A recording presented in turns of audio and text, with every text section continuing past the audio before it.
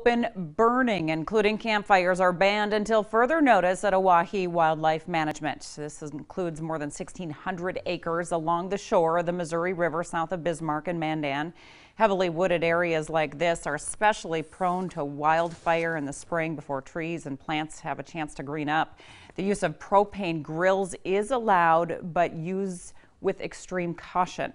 Several parks in the region are also in a burn ban. Those include General Sibley, McLean Bottoms, and the others that you see on your screen. Meanwhile, Morton County Sheriff's Office has posted a notice on its Facebook page telling area residents that no campfires are allowed in Morton County parks due to dry conditions in the county. Burn bans have been in effect in many western North Dakota counties, even those that are affected by flooding because of those dry conditions and high winds right now. You can check the current burn bans and fire danger statuses for North Dakota counties by going to our website, kxnet.com. All of McHenry County is also in a burn ban. Chat.